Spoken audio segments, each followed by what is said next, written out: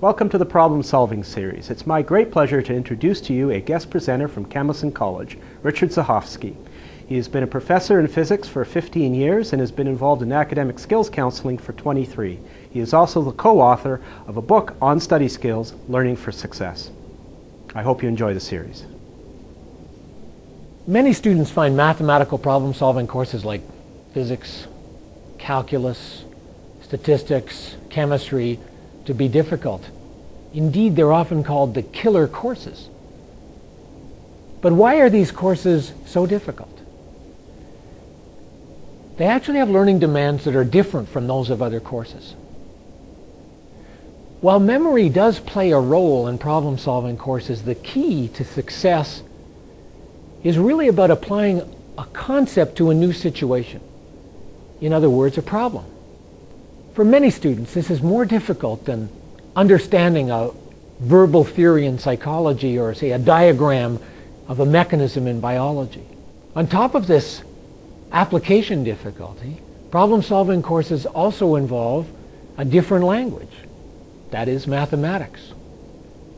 Furthermore, these courses are sequential, so to correctly solve problems in a new concept today often requires that you know how to apply previous concepts that may have been covered long ago. You could visualize this as a set of building blocks. Today's concept is actually built on the previous concepts from long ago. If one of those concepts is missing, the whole structure falls down. To cope with these unique learning demands, you need special strategies for problem-solving courses. Here are strategies for handling the problem-solving environment that you work with. These would be the time and the resources that you have in your problem-solving courses. The first strategy is to use frequent, short study sessions. Learning in a problem-solving course is similar to learning to swim or play the piano. You can't cram.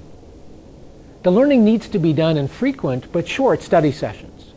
A good guideline is to use at least 3 to 5 sessions a week with a duration of about 1 to 2 hours per session. So if you are taking a calculus or statistics course, you might set aside 1 or 2 hour study sessions on, say, Monday and Thursday night, with another 2-hour session on Saturday afternoon. And remember, you need to do this for each problem-solving course you are taking. The second strategy is to focus on solving problems when you study. One of the main paths to failure in problem-solving courses is to spend too much time reading over your textbook or looking at your lecture notes, especially when you don't understand a concept. I used to do that. I used to read my calculus text just because I wanted to avoid solving the calculus problems that I found just that little bit too difficult. While you do need to spend a bit of time reviewing your notes and using the textbook, most of your study time has to be spent on actually solving the kinds of problems that show up on your tests and assignments. Also, make sure you do a variety of problems. Almost all textbooks have exercise problems at the back of each section or the end of the chapter that go from easy to hard.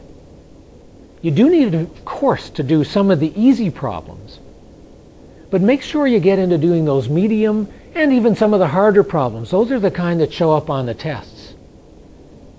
Now, what do you do if you just don't understand those problems? You can't get them. You're stuck. This is where the third strategy comes in. Get help promptly. Don't leave it to the last minute. Remember, you can't cram for problem-solving courses. Problem-solving courses in university and college tend to be quite demanding. There will almost certainly be concepts and problems that you just don't get, you don't understand. That's okay. But what's not okay is to do what I used to do, is to hope that those problems will just disappear. They won't show up on the test, or that they won't matter. It may work in other courses, but it won't work in problem-solving courses. They move fast and are sequential, so if you don't get help quickly, you will be in real trouble come exam time. And remember, too, that no one will just come and give you help. You have to search it out. You have to find the help sources that will work for you. So here are some help sources you could consider using. Your professor. Surprisingly, many students don't use this obvious resource. Check your professor's office location and hours. These will be listed on your course outline. Another resource is fellow students, especially the ones who are doing well and don't mind helping you. And you might want to consider ways you could help them out too. Help centers is a third resource you could consider. Again, you need to check the location and hours. And then resource books, like the solution manual that accompanies your text, or generic books at the bookstore. 2 warnings about using these books. 1, make sure the book fits the course level you're at. Some of the books are too low, some are too high.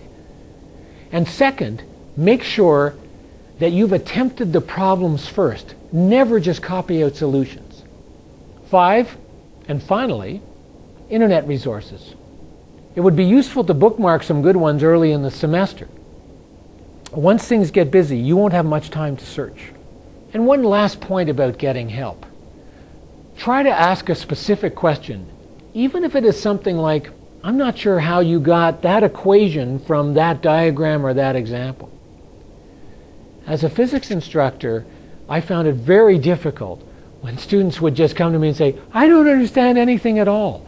There was no place for me to start.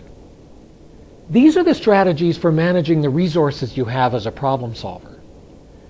The next 2 videos in the problem solving series talk about how you can organize the mental information and the problem solving activities and thoughts that you have to do to get through those problem solving courses.